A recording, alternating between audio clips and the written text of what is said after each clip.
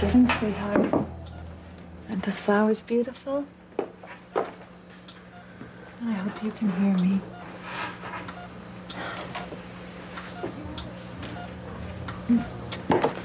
Do you even think he can hear me? Oh, honey, I don't know. But you say whatever you want as long as it makes you feel better. And look on the bright side. I mean, at least we're finally going to have a decent meal in this hospital. I mean, this Thanksgiving dinner from the Seascape looks yummy.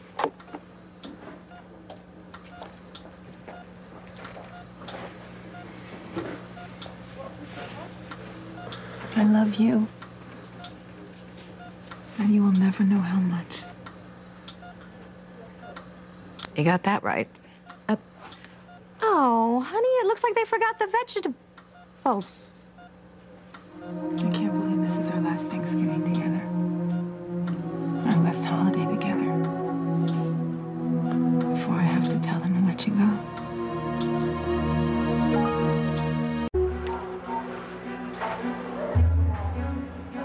I knew I could get us in here to wish Ethan a happy Thanksgiving without anyone finding out.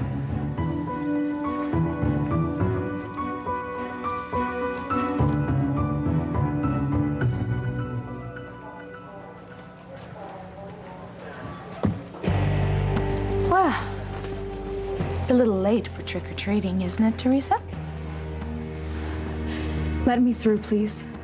You think I'm gonna let the woman who killed my husband anywhere near him?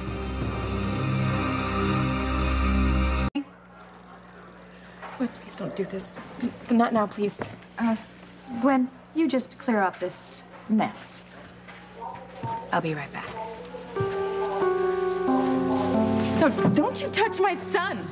I am trying to take your son out of this area so he doesn't have to see his very common mother being dragged out of here like a common criminal. Lilina? Mom. There, sweetheart, I promise you I'll be right there. Right there.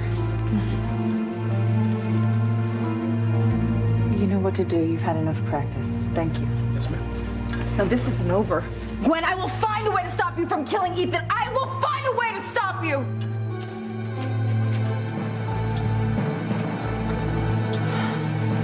Teresa, you have no idea how much I hope you find a way.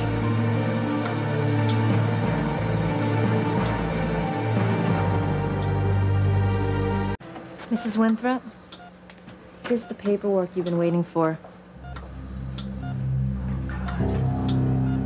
It's the release forms to authorize us to carry out the terms of Mr. Winthrop's living will. You'll need to sign them.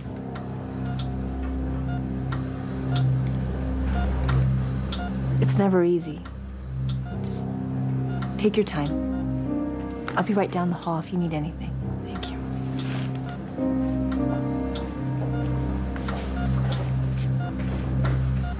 Ethan, do you know what these are? Honey, when I sign these papers, I am signing your death warrant.